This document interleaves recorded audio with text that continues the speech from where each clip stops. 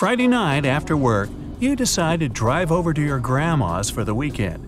She cooks you a delicious dinner and listens to all your stories. You mention the office AC must have given you a slight cold. You coughed a couple of times. Grandma says nothing and just nods and smiles like she's up to something. You go to bed and fall asleep like a baby. Next morning, you wake up with onions in your socks and a tennis ball tied to your back. Grandma, what's all that supposed to mean? Grandma brings you freshly baked waffles for breakfast and explains she's carefully sliced and put onions into your socks to help you with your cold.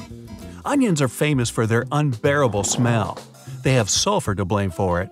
When you place onions close to your feet, the sulfuric compounds get right into your body.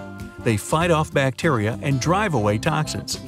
Grandmas learned this folk remedy from her grandma, who learned it from her grandma, and she learned it from hers. The story goes on and on as the remedy comes from as early as the 1500s. Back then, people used to believe spreading raw sliced onions around your house would serve as protection from diseases. People thought all the infections were in the poisonous air. This theory has been replaced with the germ one many years ago, but the onion remedy still persisted. Another, more or less logical explanation for this tradition has to do with Chinese foot reflexology. According to it, the nerves in your feet have access to different internal organs. The access points are called meridians, and your feet have around 7,000 of those. The toes have access to your head and neck. The insides of your feet are connected to your spine, and the area below your toes can work with your lungs. Chinese reflexology fans believe that when you add red or white chopped onions to your socks for the night, you stimulate the right points on your feet. The next morning, you're supposed to wake up 100% healthy. You feel skeptical about all this, so you do some research online. Turns out there's no proof the onion remedy doesn't work, but it must be a placebo effect. Onions are somewhat acidic, so when you rub them onto things, there will be some antibacterial effect. But it's way weaker than that of chemical antibiotics. An onion on your feet can absorb a virus or help you get rid of toxins. Onions can do you more good if you eat them and not pack your socks with them. They're low in calories and rich in vitamins, minerals, and antioxidants. They may help control blood sugar and make your bones stronger. And if you really believe in that onion in your socks practice, that definitely won't hurt you and might even help. Okay, so you grok the onions part now, but what's with the tennis ball on your back? Grandma explains you were snoring so loudly she couldn't sleep. So she decided to use another time-tested remedy. She knows you're more likely to snore when you're sleeping on your back, so she had to stop you from it. She woke you up for a second and duct-taped a tennis ball on the back of your PJs. It prevented you from rolling onto your back.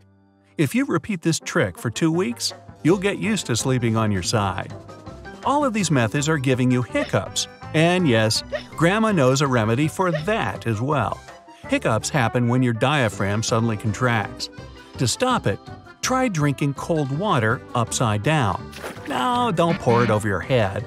Hold the water like you would normally, but move your head forward and over the glass. Tilt the glass and drink the water from the opposite side of it. This method works because when you tilt your head, your belly muscles contract. You also focus on drinking carefully and get distracted from hiccups. Okay, the hiccups problem has been solved. Time to get ready to go. You left your dandruff shampoo at home, but maybe there's something on the shelf. Unicorn tears, goblin knob extract. Oh, here it is. No to dandruff. Looks like it's just regular aspirin. Your phone explains the salicylic acid in aspirin helps calm your scalp skin and sheds all flakes off of it. You gotta crush 2 or 3 aspirin pills, mix the powder with regular shampoo, massage it into your scalp, and leave it on for 5 minutes. Then rinse well. And here's another interesting container for shiny hair. It smells like mayo. Oh, it tastes like mayo too. The can says put on damp hair before washing, cover it with a shower cap, and leave it on for 20 minutes. Then rinse well to wash it off. Now for some reason, you're craving a ham sandwich. You check it online, and it turns out Mayo Hair Mask works because of the high amount of protein in eggs and moisturizing power of olive oil. All this makes your hair stronger and thicker. Gotta try it next time. How about a new hairstyle? As you try it, you're wearing wrist weights. While you're working the dryer and hairbrush for about 20 minutes, the extra weight helps you work out your muscles too. Feels like a proper warm-up before the gym you've wanted to try for a long time. As you pack your gym bag, you realize you had left your deodorant at home. You remember baking soda can help out. It's a pro at absorbing odors. That's why you often leave an open box of it in your fridge. You shouldn't wear it for deodorant every day. It can dry your skin, especially if you have the sensitive type. But you can mix 1 part baking soda and 6 parts cornstarch and use it in emergencies, like today. It's 100% natural and doesn't have parabens, aluminum, or artificial colors like those factory-made deodorants. You drive to the gym for a leg day. You've given it your all, and that was too much. Your muscles feel sore. Coach hands you down a bit of ginger. He explains if you eat it raw or heat-treated every day, you'll feel way less post-workout soreness. Ginger has soothing compounds and oils in it, so it can also treat nausea or an upset stomach. It works both raw and heat-treated. Time to pick up your niece from her ballet class and drive her to Grandma's.